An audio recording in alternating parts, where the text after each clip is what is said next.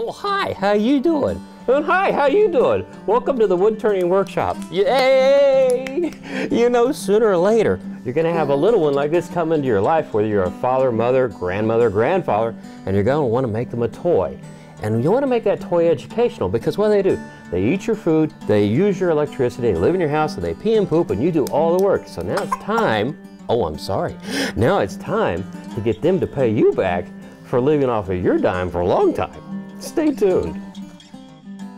The Wood Turning Workshop is made possible in part by Woodcraft since 1928, providing traditional and modern woodworking tools and supplies to generations of craftsmen. Woodcraft, helping you make wood work. Tormek, water-cooled sharpeners with innovative jigs and setting devices. Getting your sharpening done quickly gets you back to the job at hand. Tormek, sharpening innovation.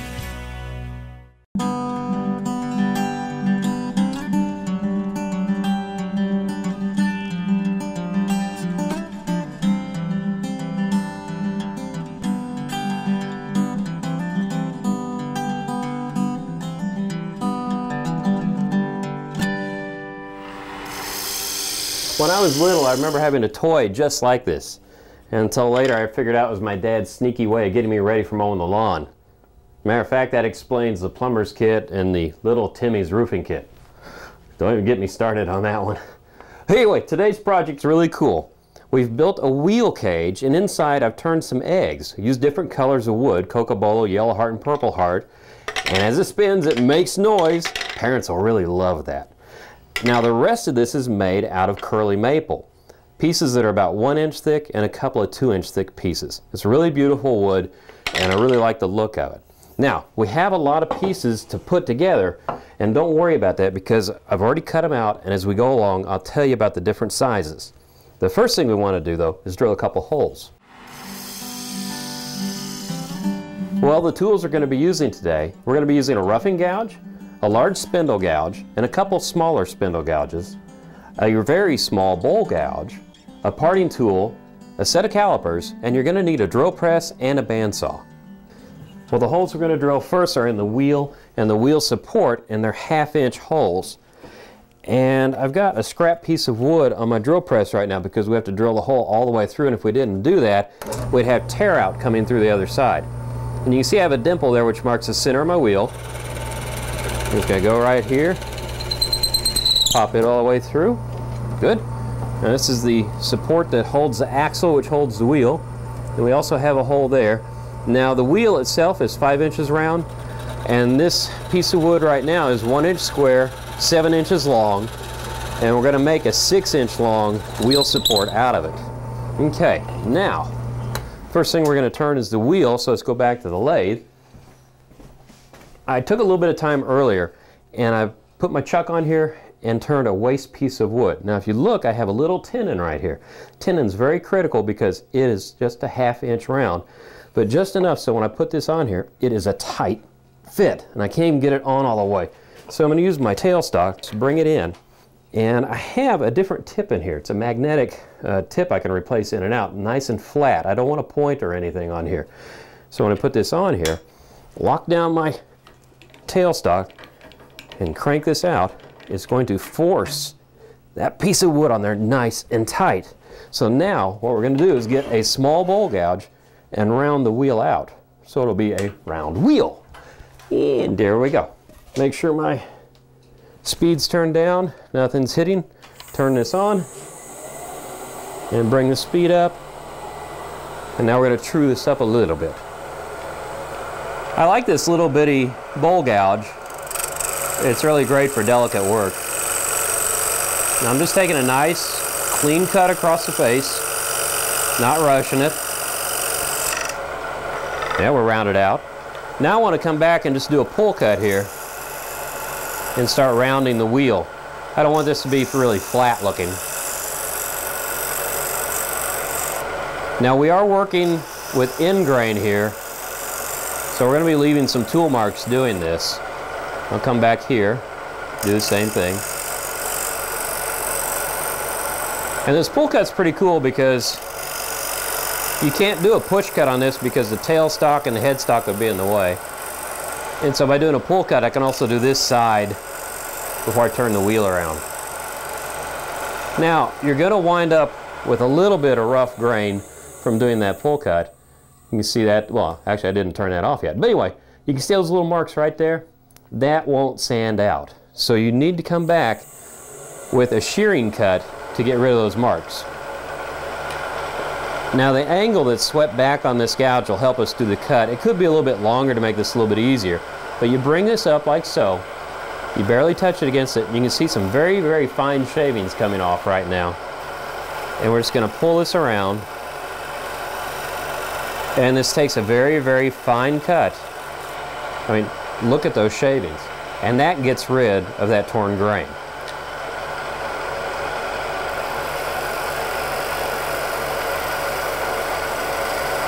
Okay, now it's time to work on this side of the wheel because we want to put a little decoration here. We want to make a nice little cove. Because if you don't put a cove in there and leave it flat, well, that's woodworking, not wood turning. Anyway, we're going to use our little bowl gouge to do this. And we got our tool rest set up just a little bit below center. So we got this moving. We're going to come in here and we're going to start our cove. We want that middle of the hub, this part, to be about 1.5 inches. It is not exact measurement. We're going to come back in here. Now this is not a real clean cut using the bowl gouge. And one thing I do want to make sure, I want to leave about a 1/2 inch right here because that's where we're going to drill the holes that are going to accept the spindles and make the cage for the eggs. Okay, now that's as much as I want to do with the bowl gouge. And we're going to switch tools and we're going to go with this nice round nose scraper. Now the round nose scraper will help us clean up that inside there because it fits that shape perfectly. Just have to raise our tool rest up a little bit above center. There we go. And just take fine little feathers of wood off while we're doing this. Now we're going to go downhill so we have supported cut and we don't tear any grain out with the scraper. You can see the fine shavings it takes. So see, we're going downhill again, and we're going to blend where the two directions meet there. And you can actually see as it's turning little lines in there, and those are the areas of grain you're trying to get cleaned up. Because you don't want to try to have to hand, that's really good grammar, you don't want to have to hand sand this because it'll be a real bear to do that. I mean, we're going to do a little sanding, but you don't want to have to do a lot of sanding. There we go. Okay, I've removed the tailstock. I'm just making a couple of little passes here to clean up the face of the wheel because the tailstock leaves a little bit of a mark when it's pressing up against the wood like that. So now we want to remove this. We're going to flip it over. That's a good tight fit still. Put it back on. And we're going to turn this side, and then we're on to our next step. Well, after doing the last bit of the cutting, I went ahead and sanded this to 320 grit, and I drew a 4-inch circle on here. Now that's very important because we want to make 6 equally spaced holes on here. And oh man, the story behind this. This involves higher math, at least I thought. I called my buddy who's an architect and said, how do you subtract? No, divide a wheel up into 6 equally spaced holes. And he said, 2 pi r. What the heck does that mean? 2 times pi times the radius. I don't know what a radius is. Well, it turns out the radius is the measurement from the center of a circle to the outside of the circle. And then he called me up a little bit later after I'm doing all this math and he said, oh, I just thought of something. When you're doing 6 equally spaced things, which is 60 degrees, you simply take the radius and that's the distance you need to space your holes. So 4 inches, we need to make our holes 2 inches apart. So I set my calipers to 2 inches. We just pick a nice spot right here, make a mark, come over here, make a mark, we come to that mark, make a mark, and we just keep working our way around the wheel, putting this on the last mark, like so. Now we have 6 perfectly spaced holes. So let's go to the drill press, because what we want to do now is we're going to drill the holes 1/2 inch deep in here, and they're 1/2 inch wide holes with a 1/2 inch drill bit. So let me see here. We'll bring this down. I like to do this. I bring the point in, and right where that cross is, I push. And I have a little dimple. So when I start my hole, it'll go nice. Now I've already set my drill bit too to where it'll only go a 1/2 inch deep. It's got a stop on it. So there we go. Now move to the next one. Dimple it. That looks good. Okay. Drill all these, and then we're back to the lathe. Must be my dynamic personality. You ever known a bald guy to have a bad hair day? It's a lot of static electricity in the air today. I need a haircut. Anyway, back to the turning. I have my spindle here for the egg cage, and if you notice, I've got a dead center in here that has a spring in it. Pretty cool, and that's going to be very important in just a second. So I'm going to center that up. We're going to bring the other end of our center up here, and I have a 10-inch piece of 1-inch square stock for our spindle, and 10 inches is the exact measurement we need. Make sure nothing's going to hit. Well, let's make sure it's unlocked first. Now nothing's going to hit. And we're going to take our roughing gouge, and believe it or not, we're going to make a 1/2 inch wide dowel. And turn that up from my sanding. There we go. You can use a lot of speed when you're spindle turning because it's not moving that many feet per second in the center here. We're just going to work our way back and reduce this down to close to a 1/2 inch. Then we're going to use our calipers and our parting tool to get to the final diameter that we need. Now with my calipers set to a 1/2 inch, I'm going to part in here. Going to do it again on this end. I want to make sure that my measurement is at exactly 1/2 inch on this end. Now we're going to come down about 1/3 of the way. Going to get a little vibration, but it's no big deal right now. So we have those marked. Grab my roughing gouge, and we're going to start reducing this down to about that size.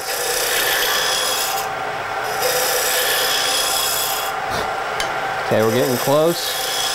Now you notice I'm not touching these other marks just yet because this end of the spindle is going to go into the hole we drilled in the wheel. So I'm going to use my parting tool to bring that down. You can barely see a shadow line there. Okay, I want the shadow line to go away. I'm just going to nibble it, nibble it, nibble it. And once it's gone, hands off. I can bring this down just a little bit more right here because you can't put wood back on. So now that looks pretty good. Clean up that end. And now I'm just going to keep working my way down the spindle. I'll make another parting mark here. Now when you're working with a diameter this thin, you are going to get some vibration. So we're working our way back to be safe. And if you start getting vibration while you're working in the middle here, we're not right now, that's holding up really, really well.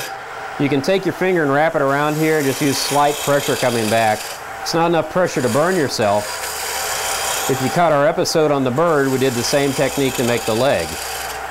But anyway, I just want to get rid of this bump here. So now we're at a 1/2 inch.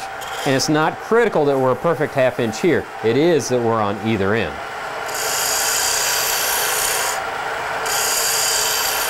Okay, now I want to check the fit of the spindle and the wheels. Now this is why I have a spring-loaded center there. I take the pressure off, it stops spinning. This is a production tool, so you don't have to turn your lathe off and waste time. But anyway, now I can bring this over here and see if it's going to fit in the holes on both ends.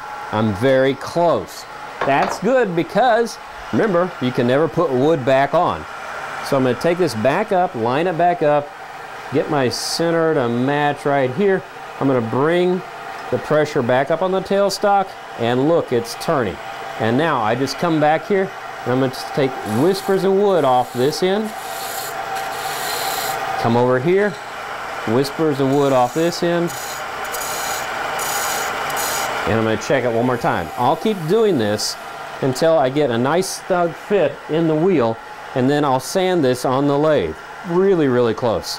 Just make sure when you're sanding it that you only sand from here out. You don't sand this last 1/4 inch on either end because you'll screw up your fit then. So after I'm done with this and sand this and finish it, we'll go over to the drill press to start working on another part.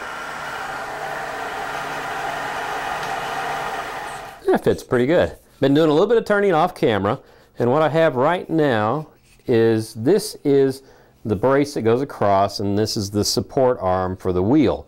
I went ahead and turned this, and before I turned it as a blank, I drilled 2 3/4 inch holes 12 inches apart. This is 15 inches long. Then on the exact opposite side, drilled another 3/4 inch hole to hold the handle. Now these are about a 1/2 inch, a little bit more, 5/8 of an inch deep, so this will seat in there very nicely.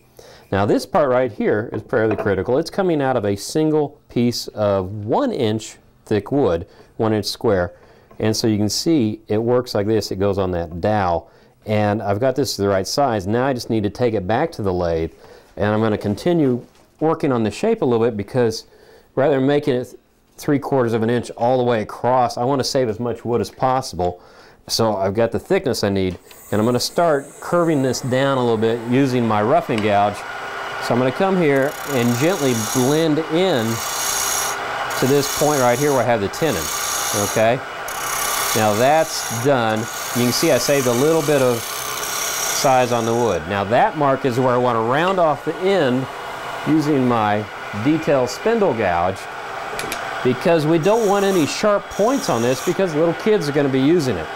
So we're going to round off everything, make it nice and gentle in case you run into it. Also, again, if we didn't round it off, it'd be woodworking and not wood turning.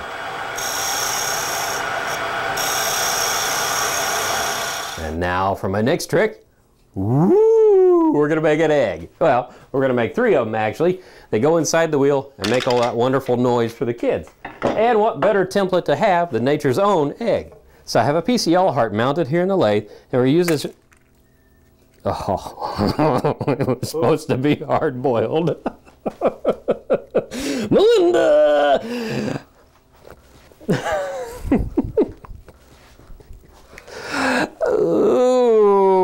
Okay. Oh man, I'm gonna get her for this. It was supposed to be hard boiled.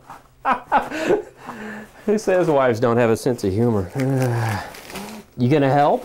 No. I get to watch. Yeah. Oh man. Hey, it blends in with the yellow heart. Ew. God. Well, for my next trick, we're going to use a wooden egg that I already turned. Okay, we have our piece of yellow heart mounted in the lathe. It's a really cool wood, very nice color. We're going to just take our egg we've already turned and just make a mark so we know where the end of it should be. We're going to make the small end over here. Just make sure that this is about 1.5 inches minimum in diameter, because you don't want it falling through the slots or the spindles on the wheels that hold the eggs inside. So an egg is really cool in one respect, that it can be about any shape you want as long as one end is smaller than the other.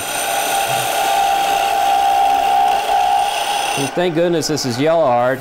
All that yolk kind of blended right in.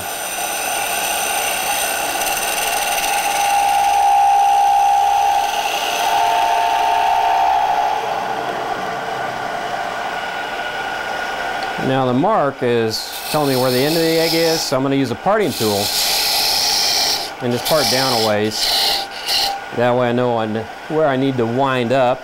And I've switched to a smaller regular grind spindle gouge to make this curve. It is a bead. An egg is a bead. You gotta sneak up on it. And we're looking pretty good. Just want to accelerate the end in there a little bit. So we'll come down, take some of that extra wood out, and keep working on this. And once I get it the shape I want, which I'm really close to it, I'll sand it, and then we'll part it off.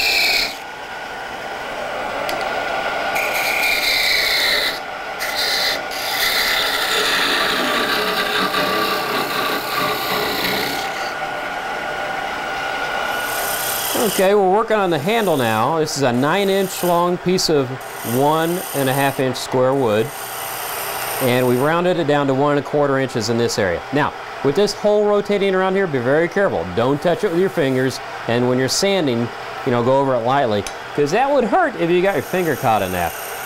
But the other thing is I'm now reducing this down to about 1 inch in diameter because we're going to have little bitty hands holding this. And they won't be able to reach around that 1¼ inch thickness. So I'm going to keep shaping this. And once I have it shaped, I'll sand it. And then I'll make some nice little knobby ends on here and take it over to the bandsaw and trim off the excess wood.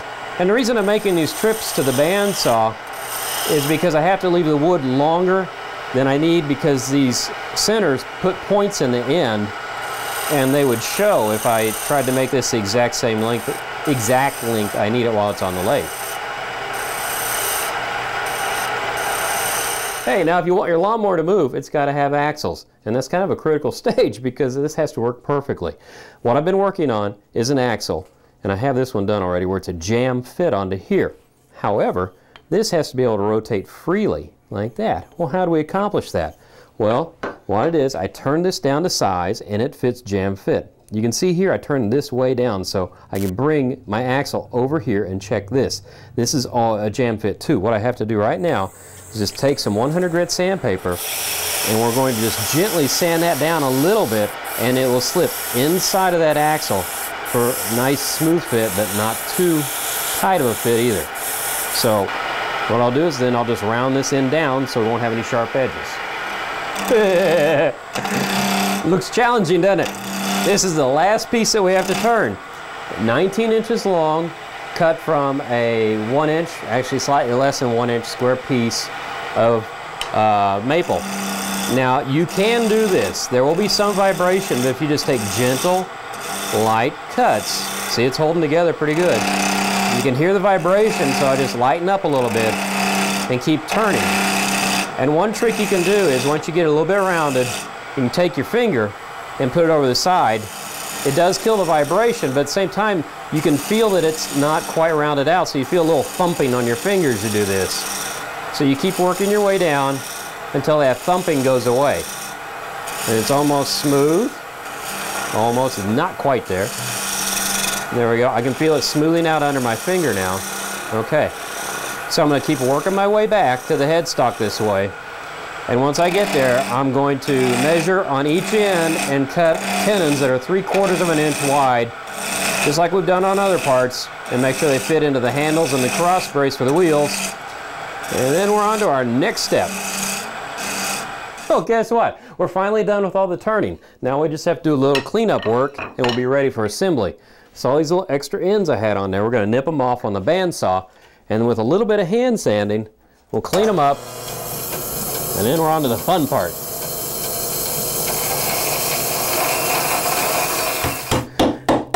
Well, before I glue this thing up, I want to test to make sure everything fits well. Hope I can get it back apart again. When you do this and you put a finish on here and you're ready to go, make sure you put your eggs inside before you add the top or you'll be in a lot of trouble. And, oh, this is going to be so easy, this part. Ah, yeah, that worked well. Okay, we'll try it like this. Even though the eggs are in the way, we might be able to get it to work better. I had a lot of fun putting the first one together. So, gently tap. Matter of fact, I got a waste piece of wood here I'm going to use to help me tap so I don't mess things up. But trust me, this all goes together. Really simply, really beautifully. Yeah. Okay, here we go. Ah. Well, I saved you the pain of watching me get that done. Well, the rest of the assembly is pretty easy except for the axle part. And when you put the axle holders on there, run a dowel rod through it as you line it up because you don't want them crooked, because if they're crooked, you're in a lot of trouble. Okay, so we're going to take our pins and run them through here and run them through here. Okay, because remember we have that almost perfect jam fit.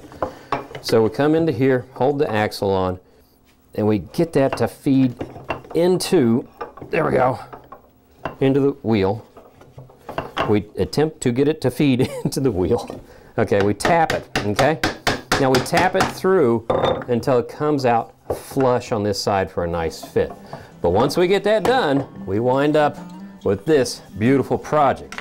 I hope you enjoyed it. A lot of steps, a little bit complicated, but it really turned out well. So until the next time on the Wood Turning Workshop, keep turning. And now the training begins. Let's see. That's the way a mower sounds, you're right. Okay, we're gonna make nice straight lines, okay? Exactly, straight lines, and then we're gonna crosshatch to make it look good. And then you know what you're gonna get to do? We're gonna have you trim the yard, okay? You're gonna trim the yard. Okay, so you ready to get started on this? Huh? Here you go. What? Oh, you like the camera a lot better than Hagen. I see. Hagen, you've got competition. The Woodturning Workshop is made possible in part by Woodcraft, since 1928, providing traditional and modern woodworking tools and supplies to generations of craftsmen. Woodcraft, helping you make wood work. Tormek, water-cooled sharpeners with innovative jigs and setting devices. Getting your sharpening done quickly gets you back to the job at hand. Tormek, sharpening innovation. next time on the Woodturning Workshop. I'm going to show you how to make a really cool project out of green branch wood. It is such a joy cutting green wood as compared to dried wood. You just have to be so careful at this point that you don't get a catch. I'm glad we're done with it because my nerves are shot. For more information about the Woodturning Workshop, visit our website at rsupublictv.org.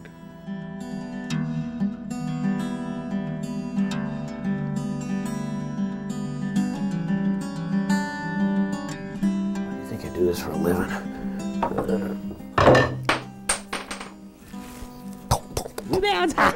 Oh, you're so good. Okay, now we've got your motor started. Okay, now that your motor started, it was supposed to be hard-boiled. I said, Melinda, you got any hard-boiled eggs? Yeah, we got lots of hard-boiled eggs.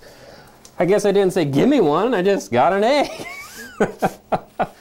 To purchase a copy of this program, please call 1-800-823-7210 or visit our website, rsupublictv.org.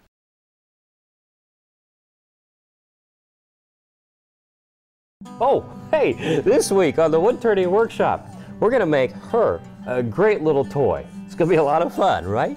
Ooh, hi. So see, we're going downhill again. You can hear the vibration, so I just lighten up a little bit. We're looking pretty good. I remember having a toy just like this. And until later, I figured out it was my dad's sneaky way of getting me ready for mowing the lawn.